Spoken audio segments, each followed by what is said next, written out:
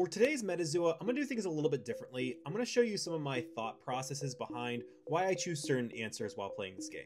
So I always start out with human just because I think it helps people kind of relate things to our species because, again, we're kind of more focused on our species.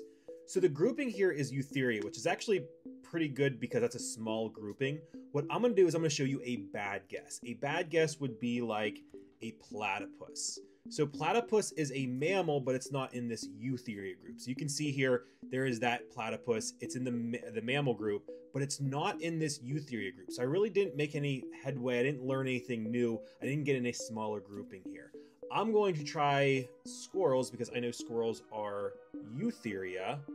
Okay, so we did learn something, even though we got this smaller grouping here. It's not a lot of information. Again, it's still in Eutheria, but it's outside of this group. This group is, so rodents, lagomorphs, tree shrews, primates, and colugos, I don't know what that is, belong to this group. So it's outside of that group. So I'm gonna go with a manatee here, because I think that's a Eutheria that's out. Okay, so yeah, that was a pretty good guess. This is a manatee here. It's still not a smaller grouping. Let's maybe go with elephants because elephants are in that Eutheria group.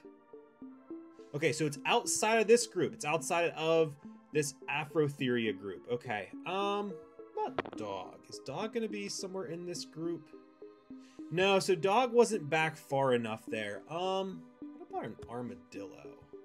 It's kind of an odd group for Eutheria. Okay, so we got a smaller grouping. That's good.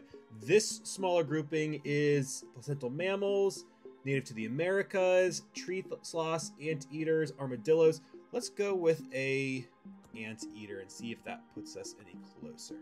Ah, see, as our whole goal here is to get smaller and smaller groups. And sometimes you get it, sometimes you don't. Being that it was a mammal, it was kind of easier today. Let's see how many guesses it took us. 1, 2, 3, 4, 5, 6, 7, 8. 8 guesses, not bad. I hope that helps.